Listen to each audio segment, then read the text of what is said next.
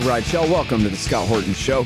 I'm the director of the Libertarian Institute, editorial director of antiwar.com, author of the book Fool's Errand, Time to End the War in Afghanistan, and the brand new Enough Already, Time to End the War on Terrorism.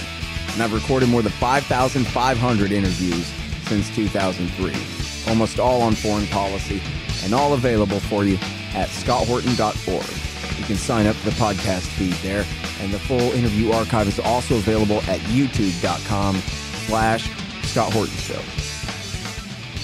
Hey guys, I got Matt Taibbi, otherwise known as the greatest guy on Substack, on the phone right now, and he's at the Republican convention up there in, I knew it the other day, Milwaukee, right? Hey Milwaukee. Matt, how you doing? I'm doing great. How are you doing? Oh, I'm doing good, man. Very happy to have you here. As I always say, I stop whatever I'm doing and I read whatever you send me when I get a Substack in my email. And I get quite a few Substacks in my email. I apologize, I haven't sent. But yeah, man, you do such compelling writing all the time. I love reading it. And you know, you're always focused on not exactly what I'm focused on, but always something I'm very interested in. Like, for example, in politics. And especially right now, what I'm enjoying so much is the backstabbing of Joe Biden by all the Democrats. And you've been writing about this quite a bit. It's amazing, isn't it? It's just incredible. There's a bunch of Trump news to cover. Of course, we've got to talk a little bit about that later and whatever. But the overthrow of Joe Biden from inside the Democratic Party seems to be making headway. We've got Obama came out against him now, although not officially and apparently not to his face. What do you know about that?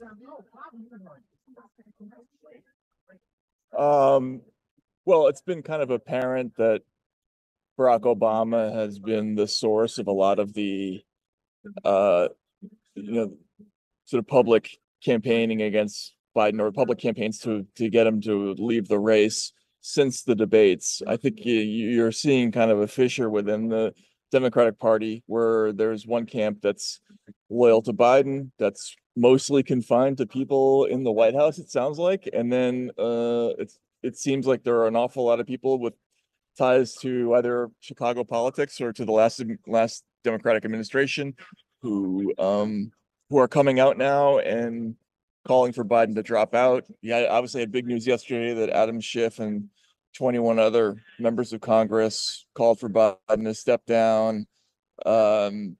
If Obama himself is getting into that too, it's not at all surprising at this point.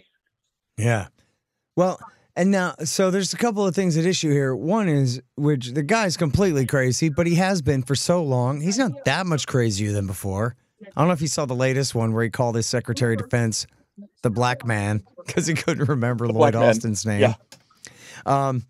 But, you know, okay, maybe he's like marginally worse, but I don't know. And then I thought I had seen, and I do not check Real Clear Politics, polls every morning, and I really should.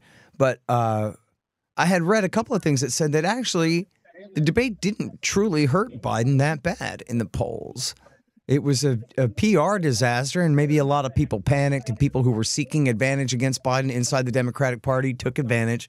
And yet, isn't it the case that Biden has some kind of claim that, look, he's only behind by a couple of points. He was up by 2, now he's down by 2. But so what? He can fight back? Or is that not right?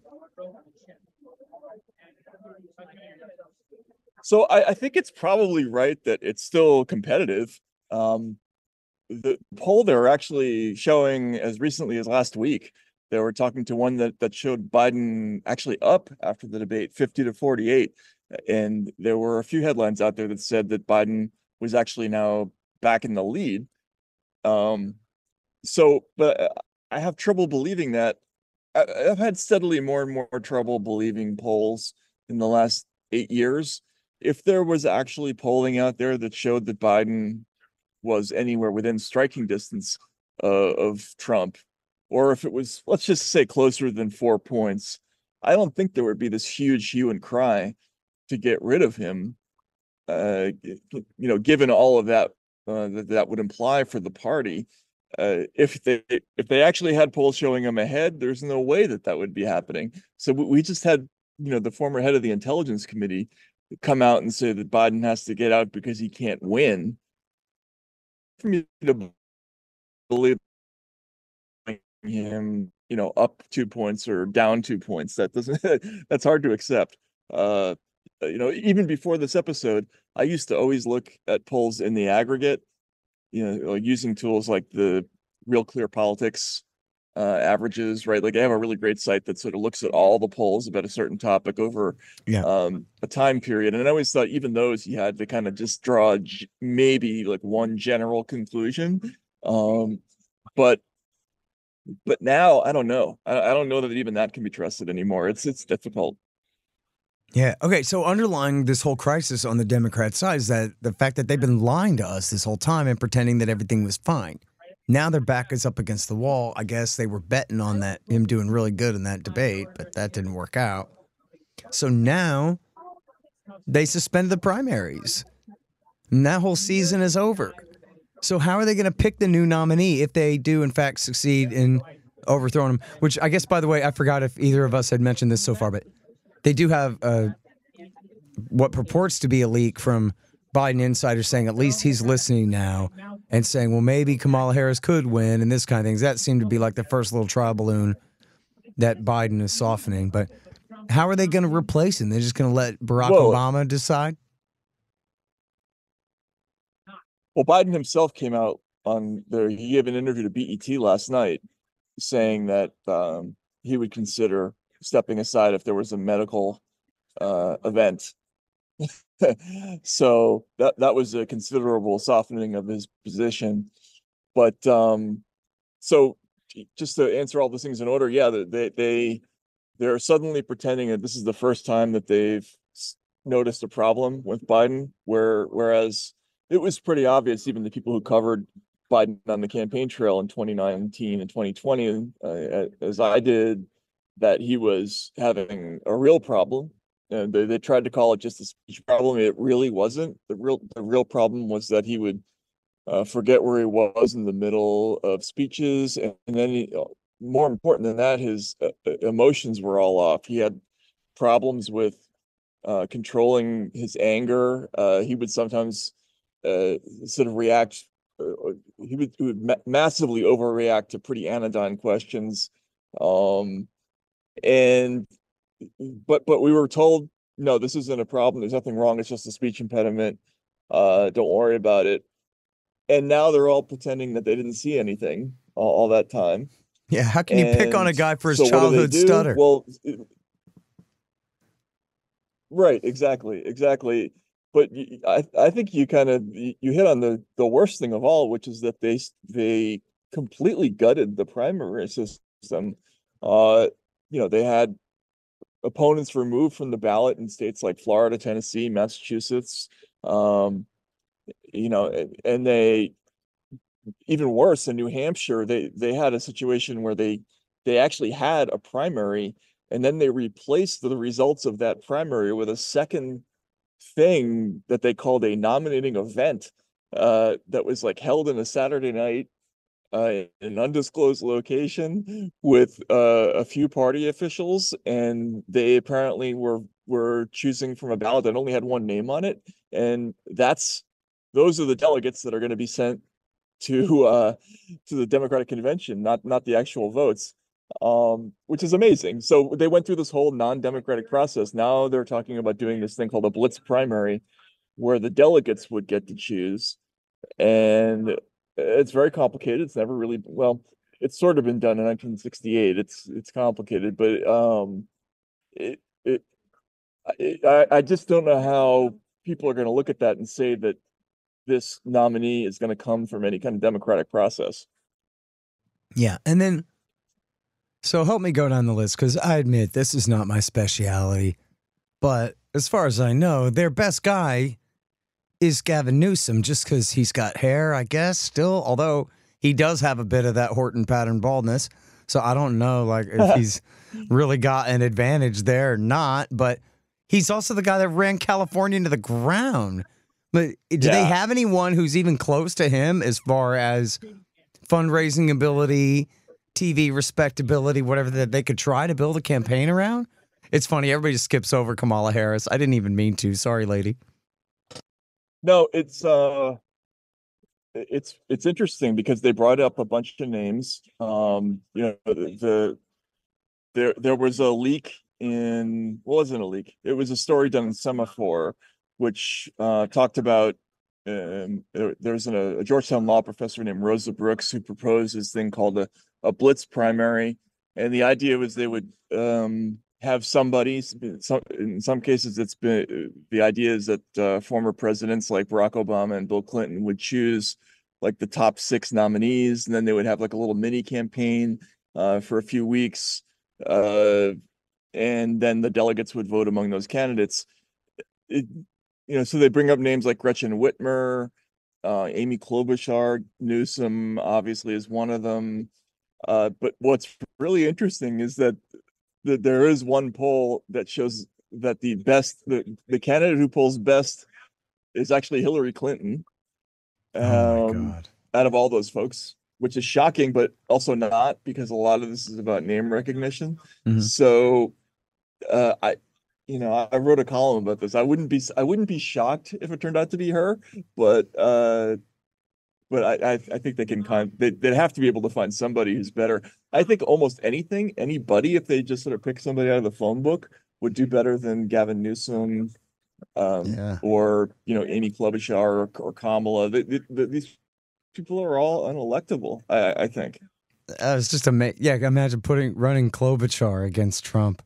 It's so funny. When you said Hillary Clinton there, I immediately thought of Bill Hicks talking about, he's complaining about Reagan being the president, but still, I just thought about the way he said, God, please reach down from the clouds and pinch my butt and make sure I'm not dreaming. I might die laughing if they run Hillary again. Oh, man, I hope. Because I know he'd just crush her again. And it'd be the best aneurysm I ever had. Mm-hmm. It would be a laugh riot. Although, I wouldn't, after all the things that have happened in the last 8 years, it wouldn't shock me if the joke was on us in the end and she ends up winning. So, but it would be funny, I think. Yeah. Well, and you know what? Speaking of which, we got to talk about this. I don't think it's Crazy Town. I think it's only like Crazy Town adjacent, but it's worth discussing. You think there's a possibility that someone made sure that he had pretty thin security and his ass is hanging out this time? And these are the same people who framed him for Russiagate. I used to joke that that's just a hair away from riding him through Dallas with his bubble top off, You know what? Previously, I would have said something like that is impossible. But if my podcast co-host Walter Kern brought up, if this were any other country, and they looked at the situation that we're in, where it just happened that that the Democratic candidate proved to be non-viable, and it's on the eve of Trump becoming the nominee, and then there was an assassination attempt, and the assassin's killed, so there's no questions can be answered, really. I don't know. I lived in Russia for a long time. There were a lot of political assassinations while I was there. Nobody thought twice about ascribing those to the government. But it's hard on an evidentiary basis to go there, except to say that a lot of the things that have been put out in response to this crisis are plainly unbelievable. Like, the head of the Secret Service saying they didn't have anybody on that roof because there was a safety issue with the slope of that roof. It's completely crazy. Which is just a terribly ridiculous story, So, and then for it now to come out that there was a foot chase involving this person beforehand, that the person actually turned around and aimed a gun at local police well before the shooting, that this was broadcast over an open security channel, so everybody was aware of a suspect on that roof well before it happened. I mean, a lot of these details, it's either extreme incompetence or something's off about the whole thing. Yeah. Now, I mean, you'd have to come up with a hell of a story for how someone was controlling this kid into doing it or anything like that, or really influencing the local cops to do anything but just be themselves. It seems like, I mean, as far as my imagination stretches, the worst real accusation here would be that they just didn't give him enough men. And Well, maybe we're yeah, sort of that's crossing believable. their fingers that something bad would happen and lightning would strike, you know? Well, for them to come out and give Bobby Kennedy Secret Service protection the day after or a couple of days after is an admission that they were not doing it for political reasons beforehand. Right. So we know, in that case, they were certainly doing something. With Trump, he's a former president. He did have Secret Service. They claimed afterwards that he actually had heightened Secret Service protection because of a threat from Iran. Which I don't know. That seems odd to me. Because there were also news reports that they had to rely on local police, and that's how this thing got happened. But yeah, I don't know. I mean, there have been some contradictory reports about why these security failures happened, but yeah, I know a lot of people who are here in Milwaukee right now who are absolutely convinced that there was something untoward about it, but there's nothing concrete that you can point to. Yeah. Yeah, it sure doesn't seem like it. But like you say with Bobby Kennedy there, that, like just to rephrase it in other words, is they didn't want to protect him because they thought that they'd be better off without him, man.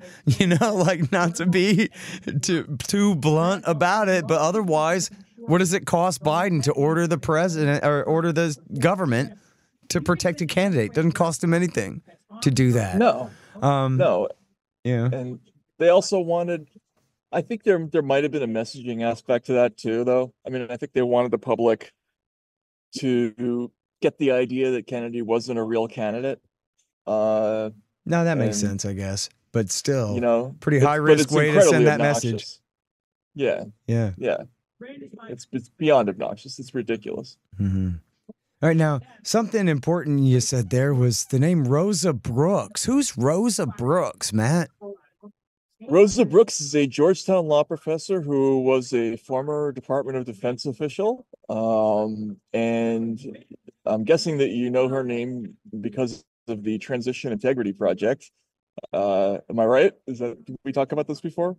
Yeah, in fact, I bet we probably talked about it before the election of 2020, that these people had leaked to the Atlantic and the Washington Post about their crazy plans to prevent Trump from winning. Yep, they conducted war games where they had various people playing the roles of Joe Biden and Donald Trump in the event of a contested election scenario. If I remember correctly, it was John Podesta who played Biden. And so they had different scenarios where it was like a close race, but Trump won, close race where Biden won, and then the other candidate doesn't concede, and then so they were looking at scenarios that might come about, and there were crazy things in there, like Podesta as Biden in that war game, which they called the Transition Integrity Project. There was one scenario where Trump won legally, but he decided not to concede as Biden and had basically the entire West Coast secede from the United States. And there's all kinds of crazy stuff in these documents, which they leaked to the media kind of proudly that they did this. And then what happened was the journalist Ben Smith from the New York Times got the actual report, the full-blown records of the simulation, and published it, and it was so embarrassing that they kind of tiptoed away from it. And actually, by the time I did the Twitter files, they were de-amplifying it as disinformation. So yeah, that was a remarkable little scene. So yes, it's the same person, and she was now involved in promoting this idea of a blitz primary. Yeah, I mean, seriously, as a nonpartisan type. I was pretty astounded that Trump was going to lengths of trying to get alternative slates of electors submitted and all these kinds of things. It seems like, like Nixon in 1960. Once they steal it from you fair and square, then you shut up about it, because otherwise it's just too much trouble for everybody else to put them through it, that kind of thing. And yet, Sure. it's very clear, as you say, these leaks that they put in the media first, that if it had been the other way around and Trump had won the election, as they put it, in anything but an absolute landslide, then they were prepared to do the same thing. Nominate alternative slates of electors, as you say, even threaten secession of the West Coast states, anything they could to overthrow the election the other way. So it's like watching Hamid Karzai versus Abdullah, Right, exactly. Yeah, they even had contingency plans for having crisis actors create street disruptions and riots and things like that, which speaks directly to, there was actually even a section in there about disturbance at the Capitol, although that in that simulation, I believe, I forget who exactly created the disturbance in the simulation, so I don't want to speak out of turn there, but there was definitely, before January 6th happened, in this transition integrity report, a kind of a prediction that under some scenarios there would be a disturbance at the Capitol, which is sort of amazing. Yeah. Hey, y'all, let me tell you about Robertson Roberts Brokerage Inc. Nobody trusts the U.S. dollar anymore. Foreign governments are stocking up on gold instead of $100 bills. 1, they know they need to, and 2, that means you need to too. Interest rates are up, but for some reason, not much for savings accounts. Park your money there and watch Uncle Joe Biden just counterfeit its value away. You can see how the Fed is afraid to raise rates to beat inflation for fear of popping the current bubbles, at least before the election. So more inflation it will continue to be. Gold is your shield against monetary and price inflation, just like it always has been. Now, Tim Fry and the guys over at Robertson Roberts are recommending gold over silver, since the world's almost 200 governments are putting their own pressure on the price, which should help everyone else who makes similar calls on their own. Of course, Robertson Roberts can help you with platinum, palladium, and silver, as well as gold. Don't let the Fed and the war party inflate all your savings away. Look up Robertson Roberts at rrbi.co. That's rrbi.co. Hey, y'all, you should sign up for my Substack. It's scotthortonshow.substack.com. And if you do that, you'll get the interviews a day before everybody else. But not only that, they'll be free of commercials. How do you like that? Pretty good, huh? scotthortonshow.substack.com.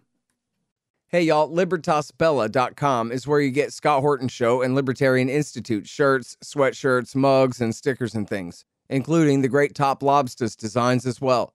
See, that way it says on your shirt why you're so smart. Libertas Bella, from the same great folks who bring you ammo.com for all your ammunition needs, too. That's libertasbella.com. Hey, y'all got kids or nephews or anything? You know about the Tuttle Twins books, right? Libertarian lessons about life, liberty, truth, and the state. It's really great stuff. And hey, did you guys know I'm a Tuttle Twin? Or, well, I'm a character in their world now. Skater Scott, local vert dog and anti-government know-it-all. They introduced me in a short book last year, and I hear they're going to develop my character's story a bit more in the future. Cool, right? Anyway, they're now celebrating 10 years and having sold millions of these books. And now they're giving away a free magazine at TuttleTwins.com/10years. There's no shipping charge, and they're not going to ask for your credit card. It's just a free magazine. The gimmick is that inside the magazine, they've got a really great deal to get all the books. The best deal they've ever offered, which you will certainly want to take them up on. So go to TuttleTwins.com/10years for your free magazine. And someday, hopefully soon, you and your kids will be reading all about the libertarian antics of Cartoon Me, along with all my new pals. That's TuttleTwins.com/10years. All right, so now you have this article, The Surrender, which is, it's really about how there's this big shift. It's come with Biden's senility breaking through at the debate, and then now especially with the failed assassination attempt, that they're just throwing their hands up. I mean, the fact is they're up against probably the most famous man who ever lived, right? He's worth a couple of Michael Jacksons or whatever at his height. Right, Ali, yeah. Right, yeah, he is. He's what they call a mega star, right? He's just and in all different areas of life. And so like we are joking, oh, they're going to throw Klobuchar up against her or Buttigieg or one of these guys. It's never going to work, right? Like, what are they going to do? So Axios had a quote, and I don't know if that's the Israelis or not. I don't necessarily trust it. There's obviously some agenda behind that site, but they at least claim to have senior House Democratic leadership sources saying that, I think it was a direct quote, that they had reconciled themselves to another Trump term. And in a way, I think what I'm trying to get at here is, if there's a question in it, Matt, it's, have they kind of finally unstigmatized Trump in a way, or they've like normalized him in a way that they probably could have accepted all along, that like, well, he's a little bit of a winger, but he's an elected president. And are they sort of adjusting? Like, they're not going to call him a Russian agent anymore. They stopped trying that. Yeah, I think they've left themselves in a place where that's the only play they have left, which is what they should have done in the beginning, is just accept that he's a legitimately elected president and then criticize him as that, right? Go after his policies, go after things that he actually does. The strategy that they pursued of claiming from the very start, before he even was inaugurated, that he was an agent of foreign influence, under the control of the Russians, and creating this political emergency that lasts for years and years and years. And then when that one, sort of ended up a dud, Trump himself had a hand in creating the second legend, which was that he was, an existential threat to democracy, who, who was going to be the next Hitler, and he had to be stopped at all costs. Now, after that assassination attempt, you can't say that there was a direct cause and effect because we don't know why the assassination attempt happened, but certainly they had raised the temperature on emotional temperature around Trump, and you can see that they recognize that by moves like Morning Joe deciding not to air on Monday, which is a kind of, I thought, an extraordinary admission by MSNBC to say, well, we haven't, our lead morning news program isn't really a news program, so we have to take it off the air now. Yeah, they're going to have to go back to just treating him like a regular candidate who has the support of half the country. And that, I think if they do that, they'll actually end up having a better chance of beating him, but they're just too dumb to do it. Is my guess. Yeah. Well, and when the Republicans fully embrace protectionism, it's going to not make sense to their audience for the Democrats to argue for free markets and low tariffs and this kind of thing in a kind of Bill Clinton third way argument. They're going to have to try to match Trump with Bernieism, which, I mean, after all, Biden has kept all of Trump's tariffs from before. Yeah, I was going to say, like, that they can't make that argument because they kept them all, right? Yeah. So, and this is funny. So I talked to some pretty influential Republicans last night, and there was one who was saying the thing that we're really, really worried about is replacing sort of the nanny state leftism with a nanny state, right wing government. And there are definitely concerns within the party. There's a little bit of a schism within the Republicans about whether or not they're going to be leaning too much on tariffs, protectionism, muscular, intervention domestically. But that's kind of the formula for Trump's sort of populist thing. He appeals to both the free market libertarian side, but also this other thing. And but the Democrats have to come up with an argument for it. They just don't have any way of, because they crushed Bernie so hard, they have no organic policy connection to ordinary people who, aren't doing so well. And I don't know what they're going to do to fix that. And I always thought they should have gone with kind of an FDR type idea last time around, but they didn't do it. And so they're, as you say, they're going to have to make that turn back towards Bernie after crushing the actual Bernie. Yeah.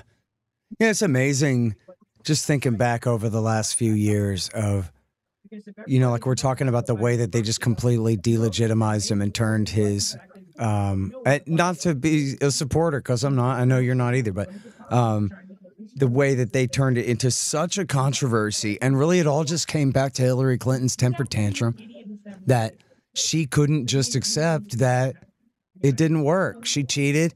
She played her Pied Piper strategy, and it blew up in her face. And instead of just being embarrassed and going home and losing again, she insisted, her and all of her partisans insisted on pushing forward with the Russiagate thing and pretending this guy was, as she put it a million times, an illegitimate president, which usually people who lose elections don't do that. You know what I mean?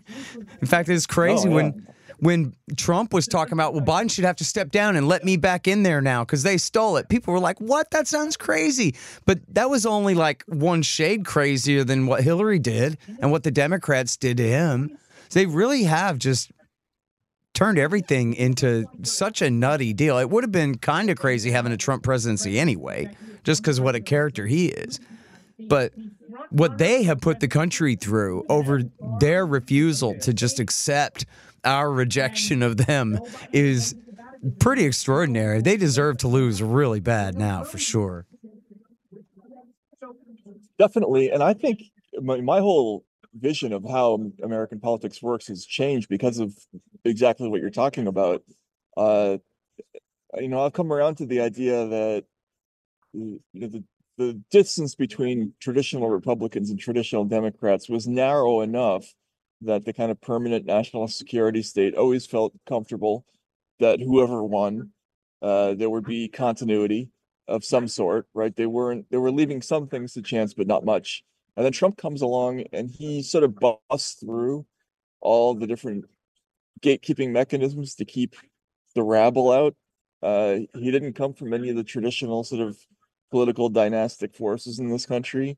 He didn't have to rely on the press. It was his own social media account that got through. And you're right, it was Hillary Clinton's temper tantrum, but it also became a temper tantrum of the national security state. They just were so furious that this had happened, that somebody who didn't have permission had gotten in. That's the way I look at it. And that to me is really scary, right? Because now it's not just spite, it's this grotesque institutional reaction to loss of control, which is, I think it's the only way you can square the intensity of the campaign, which has now basically failed. I mean, I think with the assassination attempt, it's, never say never, but I think it's impossible that they can revive it in earnest, but who knows? Yeah. What do you think? Do you think it's over, by the way? I'm curious to know what you think. Oh, like if they're going to give up on trying to stop Trump, like through extra, kind of dirty tricks sort of means. Yeah, no, I don't know. I mean, I was just going to say, like, yeah, you're so right. I mean, you're reminding me that, of course, as your great reporting above and beyond everybody else's shows, that it wasn't Hillary and Perkins Coy. It was John Brennan, the director of the Central Intelligence Agency, who kicked this thing off back at the end of 2015. And we knew it had started at the end of 2015. And we knew there were British connections at the end of 2015 because of that kook in The Guardian. But still, Luke Harding. Oh, yeah. But, Luke right. But Harding, now you and your sources have now showed, and if you remember the name of the article off the top of your head, please do say it, where you showed this is really the origin of the setting up of Papadopoulos and the attempted entrapment of Page and this kind of thing. It really all did start with Brennan going to the Brits and the Australians for help, setting up these Americans to frame Trump for treason, of all things. Yeah, I think it was called like WMD Redux or something like that. I forget exactly what it was, but this was based on the fact that we had gotten, Michael Schellenberger and I had gotten access to, people who had conducted the House Intelligence Committee investigation of Russiagate, and there is a report that's still not released, that's like 22 pages long, sitting in the CIA somewhere, that has a bunch of these details. That essentially 23, oh, I'm sorry, it was either 23 or 26 members of the Trump campaign were placed under surveillance by the FBI in 2015, 2016. And also that they sort of cooked the intelligence in the 2017 intelligence community assessment that sort of kicked off Russiagate, led to the Mueller investigation. And yeah, it was people like Brennan. Brennan was a huge part of this whole thing because uh, of the NSA, FBI, and CIA, who are the three major partners in that intelligence community assessment. Only the CIA affirmed that the Russians had interfered in favor of Donald Trump. The NSA kind of never did. They only eventually, and the FBI moved from moderate to strong in like the last month before that report came out, after some arm twisting. So it was really Brennan. Brennan overruled people within his own team on that assessment too. So he had dissenters even within the CIA. But yeah, it's the intelligence community kicked off that thing, and they kept pursuing it. And I think they revealed themselves in domestic politics in a way they haven't probably since the 60s or 70s. Yeah. And, to read the Durham report, it's just shocking as far as, you have to read between the lines a little bit, but not that much, where it's just clear that James Comey and all of the top executives of the FBI were deliberately conspiring to push this investigation forward long after they knew that there was nothing to it. All their informants were coming back empty-handed. They're, like, in the timeline, deliberately withholding disconfirming material from investigators who were still going down fake rabbit trails and so forth.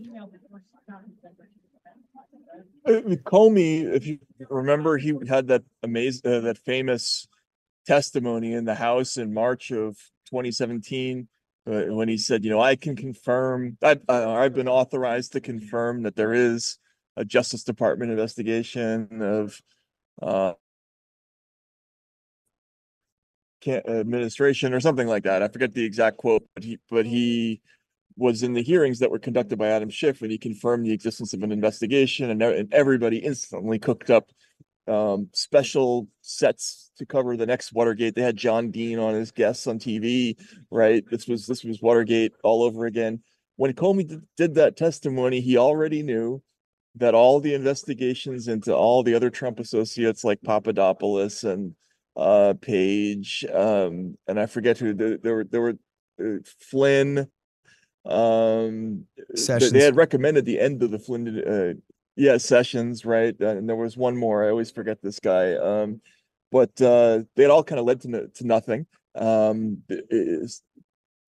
Comey also knew already by then that the Steele dossier, Clovis, is that the name you're looking for?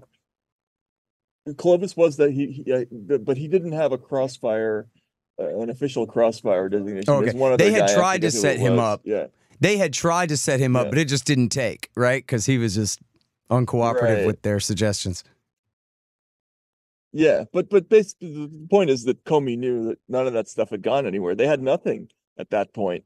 And that's why shortly afterward the big news that propelled this story to the stratosphere came a couple of weeks after that, when they leaked that there had been, the FISA warrant had been approved for Carter Page, which had to mean that he had been judged by a court to be an agent of a foreign power.